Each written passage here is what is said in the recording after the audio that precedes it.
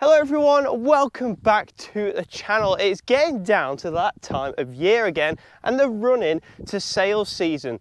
So what we've got to be doing today is getting the sheep ready for those sales. So we're going to be sorting out the shearling ewes as well as taking a look at the ewe lambs to see what kind of numbers we'll be selling this year and making some critical decisions, I should say. So I hope you enjoy it, guys. Don't forget to like and subscribe.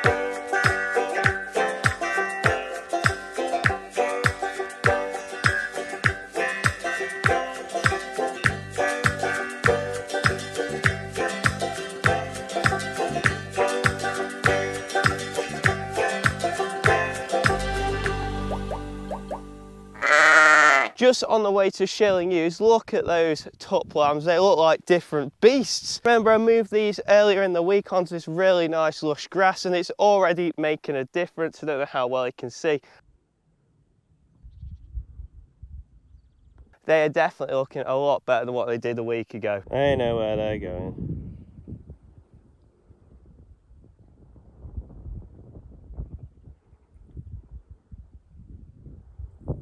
Starting to look a bit like a sheep farm, isn't it? We got shearling ewes here, we got all the fat lambs in this field here, we got the ewe lambs there.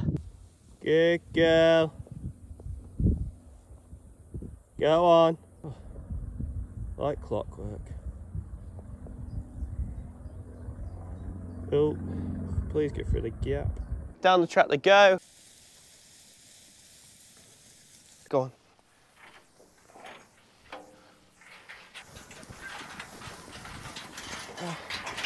That is all the shearling ewes in and a couple of older ewes. They're the ones with lambs at foot. They're just in here so it's easier to keep an eye on them.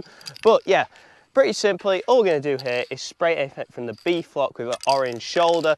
That is how we kind of see everything in the field, so we know if something's in the wrong pen or anything like that. Just easier for management. And also, we are selling a few out of each group to a couple of people, so it's nice for them to be able to pick them out so they know which are which. So we'll get on with that.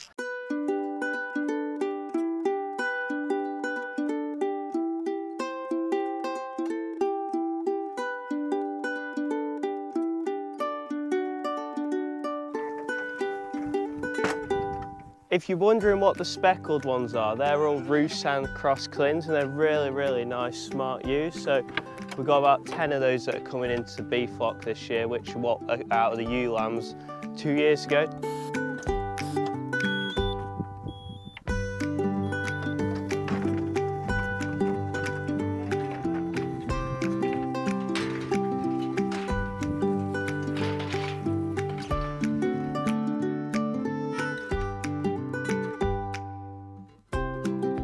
Last lot, in it they come. Happy with these. I think some do need to put a little bit of condition on, but in general they're all right.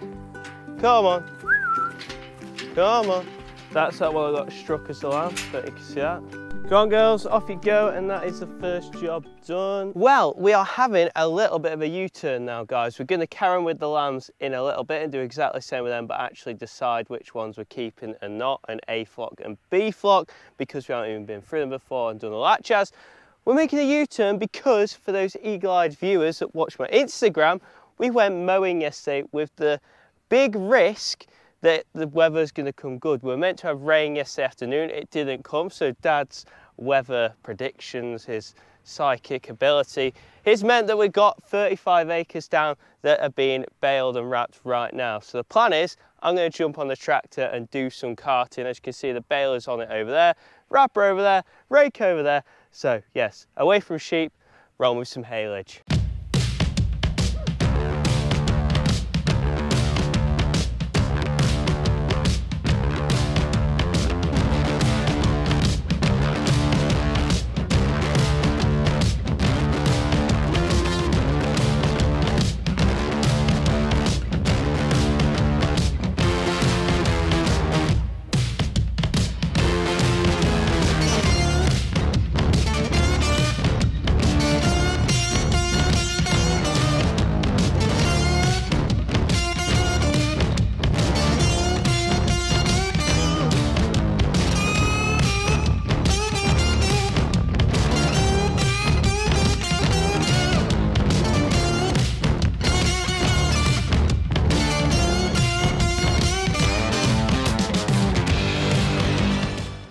Right, if by magic the ewe lambs are now in, and we're going to be repeating what we did with the shearling ewes, but I've actually got to choose which ones we're going to keep, which ones are going to go into the B flock, and which ones we're going to sell. So we're looking at breed characteristics, so very similar to the tups. Look at their noses, legs, pasterns, all the things that structurally make a sheep, not forgetting teeth. And then obviously we're looking at performance. So this is why I have all the ewes here. And we want to know if they're doing over 200 grams a day, daily live weight gain, up to 21 weeks old. Obviously a lot of these were done higher than that, up to 8 weeks old and 16, but as they get older that will drop off. And we just want to make sure they're twins too, so they're throwing decent enough prolificancy.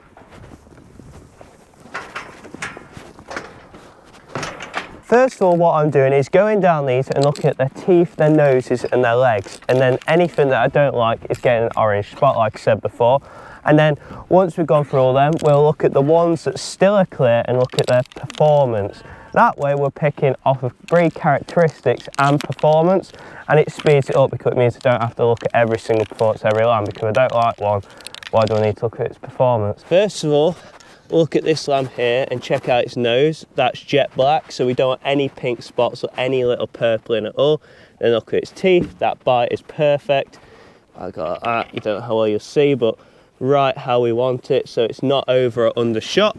And then in my head, I'm just looking at its characteristics. I want nice small ears, so they don't want to be bigger than my hand like that, which that one's all good. We don't want any brown on its legs, which we very, very rarely get now, if I'm honest. So I'm happy with that one, and then we repeat that for every single lamb.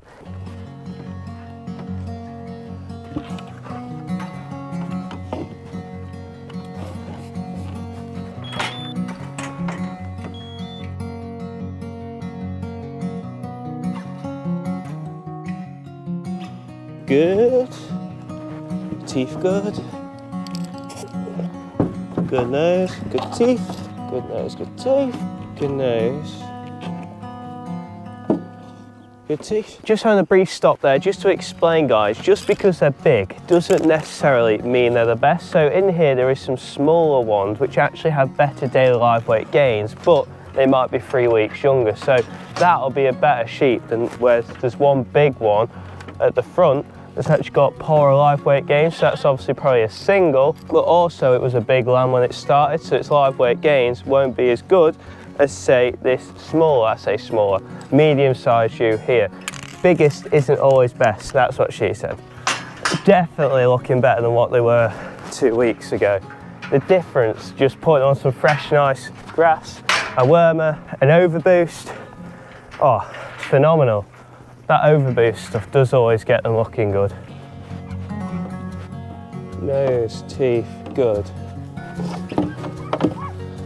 Come on. Do it, wild girls. Teeth, good. Nose, teeth, good. So this ewe here is the first one I think I've had that's not had a pure black nose. Just look, you see what I mean, but it's just not right.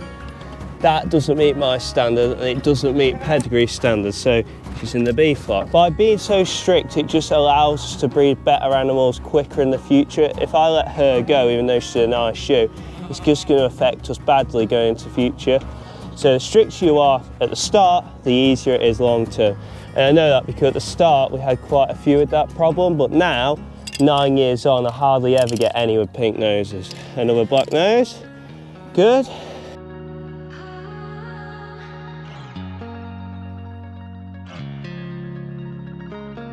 So muggy today. Where is she? This is one of my favourite ewes here. Really like the head on her. Go on, stragglers, here you come. Come on. Go on.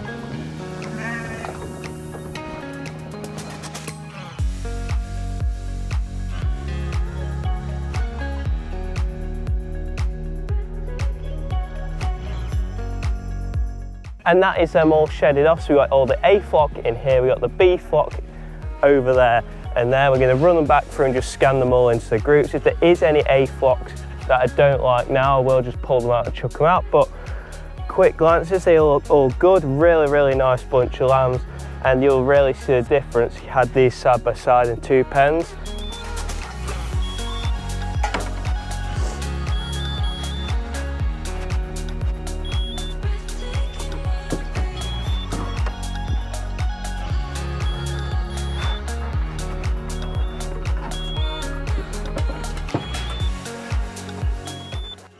So this first group here that's going to come back into the field is the beef flock / lambs that I want to sell. So that's this group here, some really nice ones in there.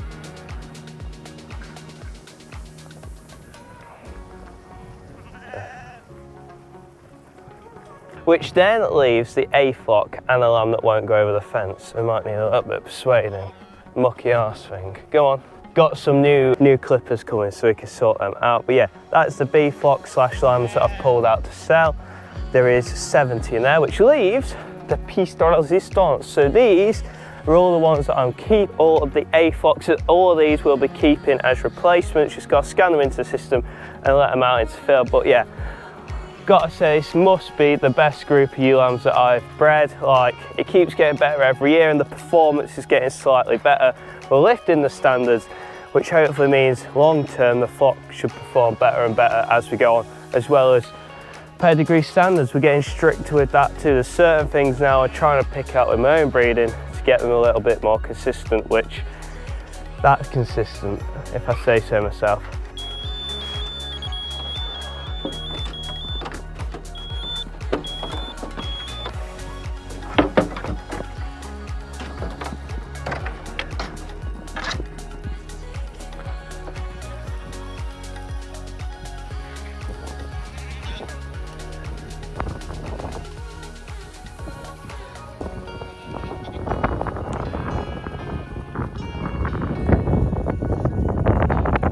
Well, that is another good job done, and thankfully that grey cloud passed over and we didn't get too wet, just slightly, but not too wet. They're all out back in the field. We've got 55 A flock lambs, we've got 71 B flock, not forgetting there's also some show shooting added to them. So yeah, really happy with that. Good job's done. Everything's sorted, ready for the sales now. We'll now pull any of those out that people are good. Now if anyone wants to come and see them, we can pull them out really easily, split them off. We're not having to shed them all every time. So really happy. Thank you for watching, guys. If you haven't already, please subscribe to the channel and tap that like button. See you next time.